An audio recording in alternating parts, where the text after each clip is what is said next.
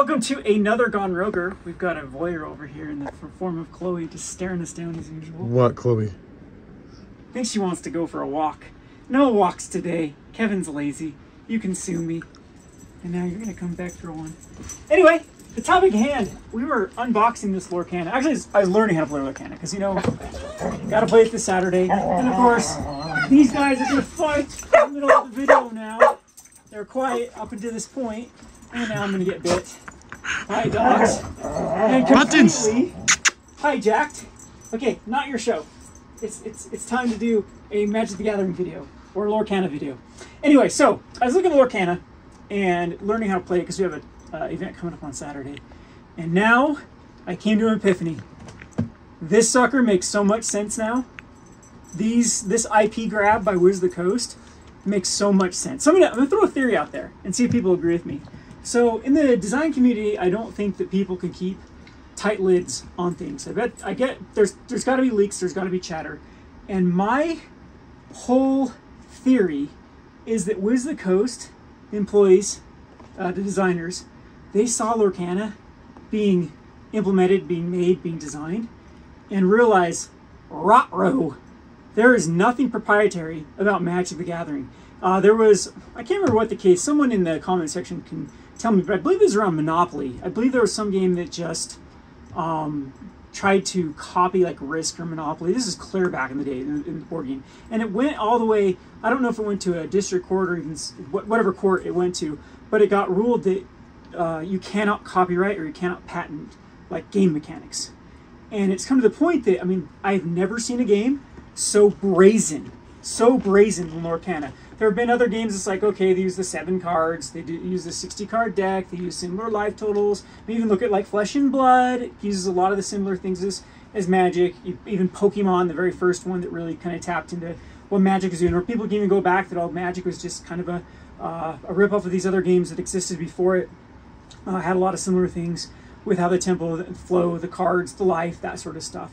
But Lorcana, I've never seen a game such a blatant ripoff of Magic the Gathering at basically sorcery speed. So it kind of took like Hearthstone, mixed it with Magic, and called it good. Because Lorcana, looking through it, everything in this sucker is Magic the Gathering. The 60 card deck, the 7 cards that you start with, the first person doesn't draw a card during their turn, the 20 life total, the power and toughness on creatures. Like even the 5, there's 5 colors in Magic that have different strengths. The 6 colors in Lorcana are pretty much like we have the 6 different colors here. Even the color schemes, like a red-green, plays like a Frog in the Blender type style that Magic the Gathering was known for, of kind of mixing those 2 colors of direct damage plus tough creatures, fast tough creatures. Has like even a white weenie aggro strategy, and you mix it with red, it feels like Boros. Like, this game was such a blatant ripoff of Magic that the ink has to dry, Summoning Sickness. I mean, I could just go down the list of over and over and over things that are just so similar to Magic that I bet they freaked out and said, okay, we got to start IP grabbing. We got to start putting our mechanics on games or buying the licensed games before we see more things, before we see a Star Wars Magic, before we see a, well, in this case, a Warhammer Magic, or we see a Marvel Magic coming out. So that is why I'm thinking this Universes Beyond is going nuts. And the same thing can be said about this sucker with D&D. They are trying to grab on as many IPs as possible to implement their, what do you even call their new D&D, Zach? It's not 5th edition anymore. You're a D&D player. It's D&D 1. D&D 1? Yeah, it's like going back to 1. But yeah, they're doing a lot. I've noticed they're just doing a lot of that stuff too in 1D. It's called 1D&D. One double D? 1D&D. 1D&D. 1D.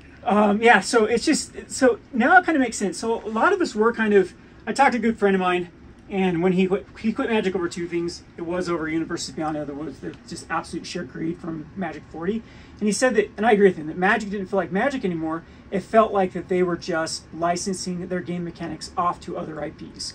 And so it lost the Magic, you know, the whole universe of Magic. So first of all, I think they had like killed Magic.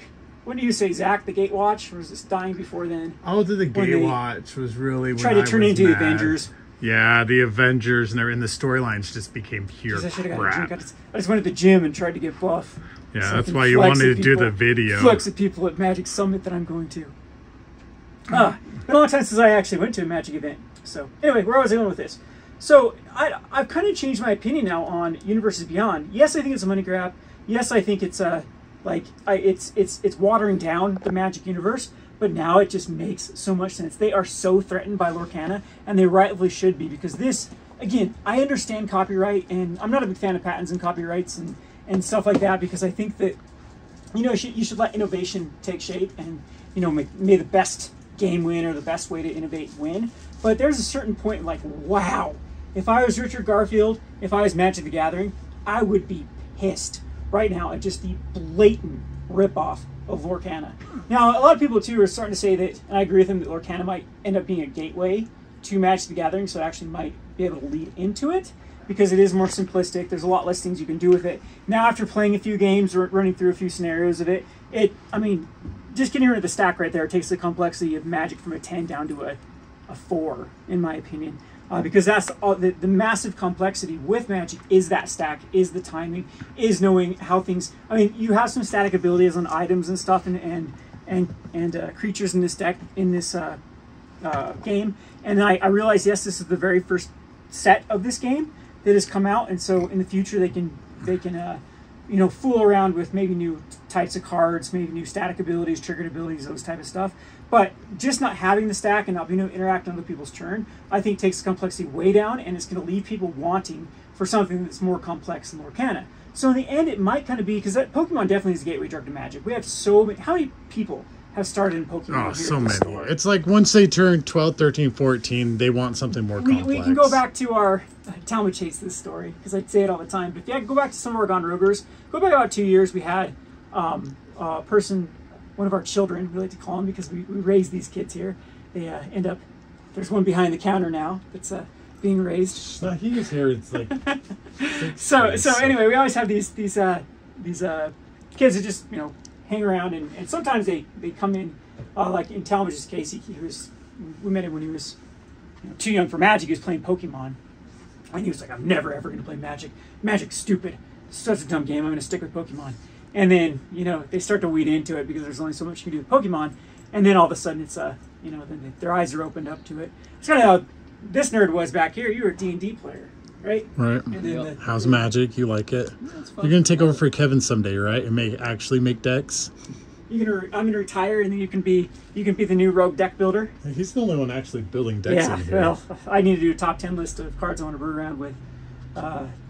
Eldraine, I haven't even looked at the set yet. It seemed like 2 cards, so need to get on it. But anyway, yeah, that's kind of my rant for today with Lorcana, and it just, going back to full circle here, it just makes so much sense. So I don't know if I blame Wizards anymore that they're going this direction, because this is the only way that they can I just protect. don't want a new product every month. That's well, I know my that. issue. But that's why they're going to an Assassin's Creed. That's why they're going into Final Fantasy. That's why they're going into Doctor Who. That's why they're going into, what's the other ones? There's tons of stuff they're going into. I can't even keep track anymore.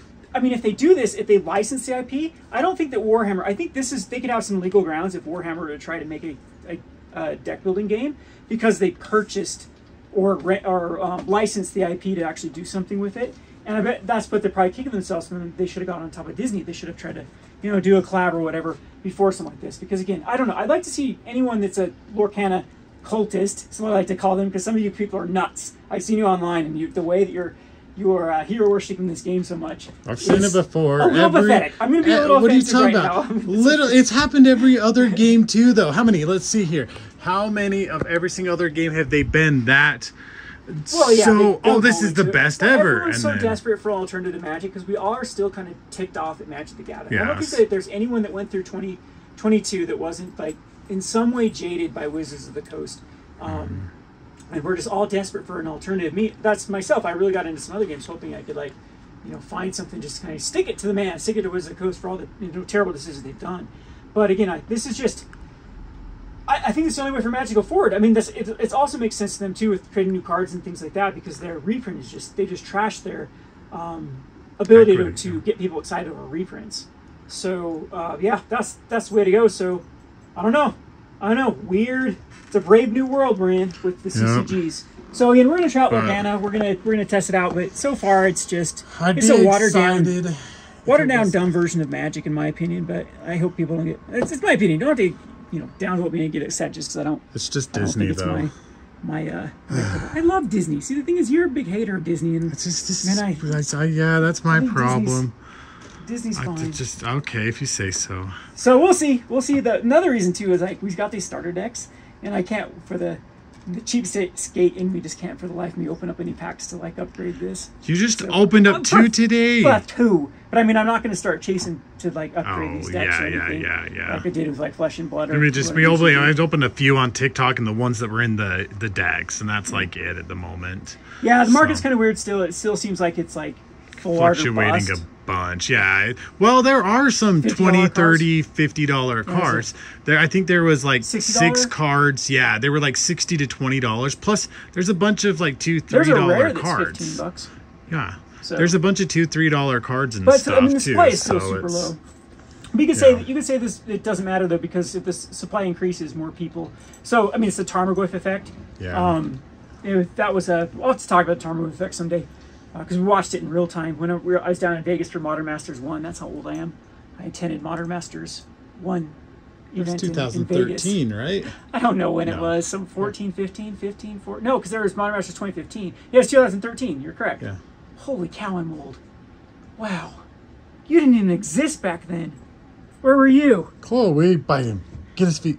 So, Oh, well. yeah, 2013. And, like, the reprinting of Tarmogoyf actually made it more accessible, which made people... It actually created the demand for Tarmogoyf going up after the reprint. And so you can kind of see that Lorcana, once it becomes even more accessible, means there's more people actually like, well, now I'll build a deck. And it could actually like lead to the more demand of the cards and the supply brings into it. But anyway, that's a whole story of another game. I'm definitely rambling. The dogs are getting restless. They're going to start doing whatever that is. Bruce, come help. Bruce doesn't want to. Bruce, you okay? All right, next video tomorrow. We'll find something to rant about. All right, whatever. Bye.